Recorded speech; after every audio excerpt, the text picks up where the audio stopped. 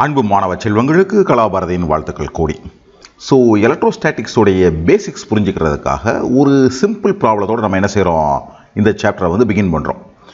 இந்த கேள்வி என்ன கேட்டிருக்காங்கன்னா, அதில் calculate the number of electrons, எத்தனை எலக்ட்ரான்ஸ் இருக்குது இன் 1 coulomb of negative charge.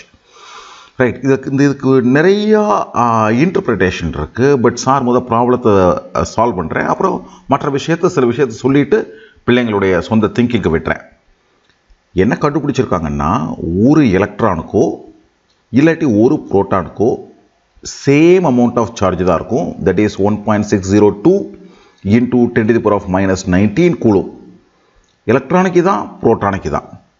எலக்ட்ரானுக்கு it will be negative, புரோட்டானுக்கு this will be positive. This point is clear. இப்போ என்ன கேட்டிருக்காங்கன்னா, ஒரு கூலும் சார்ஜில், ரைட், ஒரு கூலும் சார்ஜில் எவ்வளவு எலக்ட்ரான்ஸ் இருக்கும். ஸோ இப்போ இந்த ஸ்டேட்மெண்ட் நம்ம தெரியும் இல்லையா, இதை ப்ராப்பர் ஃபார்மில் எழுதுவோம். அதாவது நம்மளுக்கு என்ன தெரியும்னா, -1.6 into 10⁻⁻19 கூலும்ல ஒரு எலக்ட்ரான் இருக்கு. ஓகே, இவ்வளவு charge comprises of 1 electron. Right, இங்கே கேள்வியில் என்ன பண்ணுறாங்க, 1 கூலும்ல எவ்வளோ நெகட்டிவ் சார்ஜ்னு சொல்கிறாங்க. ஸோ இதை நம்ம எப்படி புரிஞ்சுக்கணும்னா, திஸ் மீன்ஸ் -1 கூலும்க்கு எவ்வளோ சார்ஜ். நான் இப்போ சிம்பிள் பாயிண்ட் வந்துட்டோம். -1.6 into 10⁻⁻19 கூலும்க்கு 1 எலக்ட்ரான்னா -1 கூலும்க்கு எவ்வளவு. ஸோ மைனஸ் கேன்சல் ஆகும். This becomes 1 divided by 1.6 into 10⁻⁻19. So this comprises of 6.25 into 10⁻18 electrons.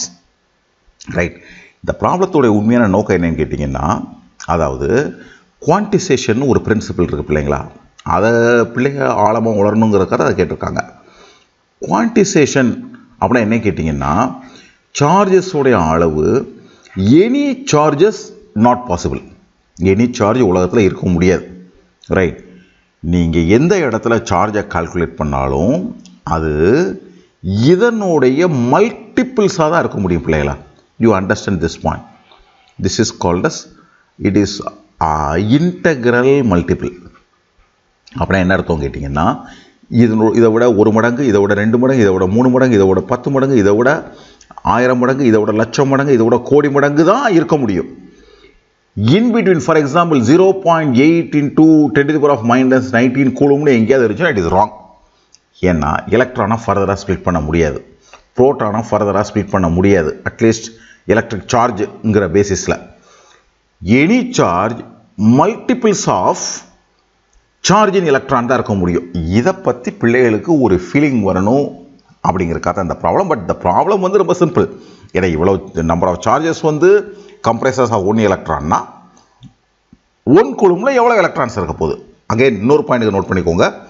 ஒரு coulomb சார்ஜ்ன்றது, just think about that, huge number of electron. 6.25 into 10⁻18 மனசுக்குள்ள கற்பனை பண்ணி பாருங்க.